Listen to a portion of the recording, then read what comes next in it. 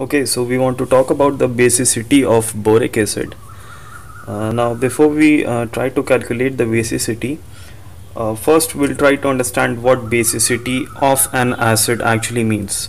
Okay, so for an acid we calculate the basicity, and for a base we calculate the acidity. Okay, now what basicity means in case of an acid is that the number of hydrogen ions, H plus ions, an acid can give.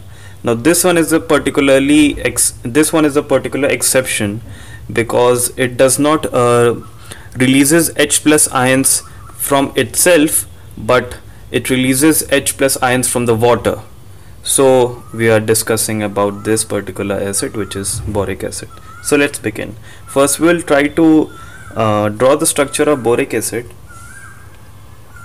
Alright, so the structure of boric acid is this: OH, OH, OH. Boron makes 3 bonds, right? Okay, now I'm going to write the electronic configuration of boron, because if I don't, then the whole purpose of understanding the basicity will fail. So the electronic configuration of boron is 1s2, 2s2 and 2p1, right? Okay, now how does it make 3 bonds? Okay, so this one is filled, 1s2, 2s2 and 2p. Okay, 2 electrons in 2s subshell, and in 2p subshell we have just 1 electron. Okay, so what actually this is in the ground state. Okay, what happens is that this electron jumps to the 2p subshell and boron reaches into an excited state. Okay, so the 1s is not going to stop because the energy difference between 1s and 2p is very high, very large. So the electron shifting or the electron jump can only occur between these two. Okay, so 1, 2 and 3, the electron has jumped. Wait a second, let me show it from different color. This electron has jumped to this one. Okay, right.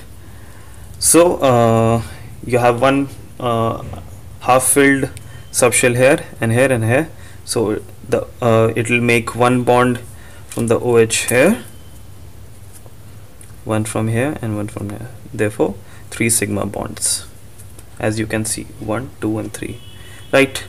All right, that's enough. And also one thing you are able to see, that you have one orbital vacant from the 2p subshell. Okay, this one is filled, this one is vacant.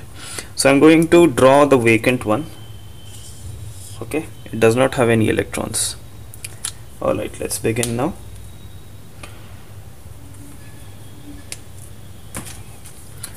I'm going to erase this one.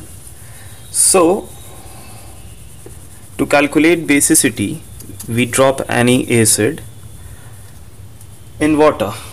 Okay, so what actually happens is that when we drop and we throw boric acid in water, this is boric acid. Okay, OH, OH, OH. Okay, and it has a vacant orbital, a 2p vacant orbital. Now we have water, and water is like this: oxygen, hydrogen, hydrogen, and water has basically, oxygen in water has 2 lone pairs. All right, now boric acid having a vacant orbital acts as a Lewis acid. Okay, and H2O having extra lone pairs acts as Lewis base. Okay, so you guys might be familiar with the interaction of a Lewis acid and a Lewis base, is that they form a coordinate bond. Okay, so what actually happens is oxygen donates its 2 electrons or a single lone pair to boron's vacant orbital, and they form a coordinate bond. But when oxygen donates its lone pair to boron, it gains a positive charge, right? Now oxygen is a very highly electronegative element, and a very highly electronegative element does not want to carry a positive charge. It likes negative charge.